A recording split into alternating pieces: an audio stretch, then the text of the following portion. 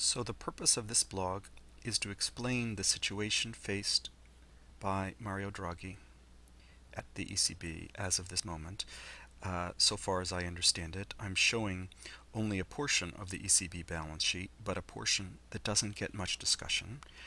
I'm showing 400 billion euros of exposure to national central banks,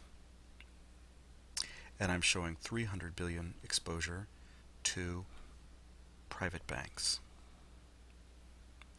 The first bit of this, the national central bank exposure, came from when in one area in the ECB is making more payments than it receives, the central bank of that area winds up running a deficit, and that's where this came from. And the corresponding surplus is accumulated by the central bank in the surplus region. In this case, think of this as Germany.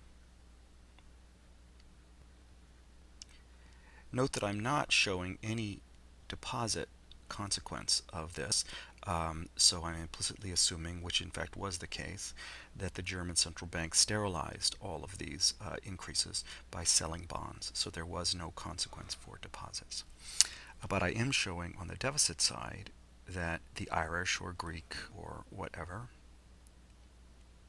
so just think of that, was funding a loan with this exposure. Now, what I think is going to happen, so this was the first stage, was this payments imbalance. The second stage, which is built up really just in the last few weeks, is the breakdown of interbank funding markets, which has led to banks lending and borrowing amongst each other through the intermediation of the European Central Bank. What I think seems to be about to happen now is that we're going to move the exposure of national central banks out into the open and put it onto the balance sheet of private banks in the following way. The ECB, instead of lending to the national central bank, will lend directly to the local private banks, allowing the deficit national central banks to shrink their balance sheets.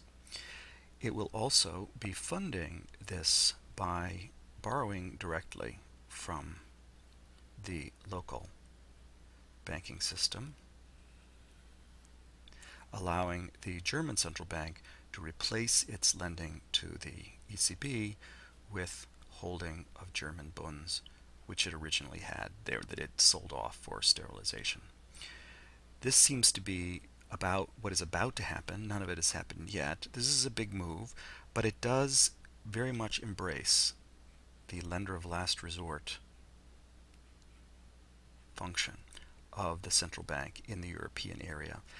Really sort of for the first time, not just lending to central banks, but directly to the banking system and in size.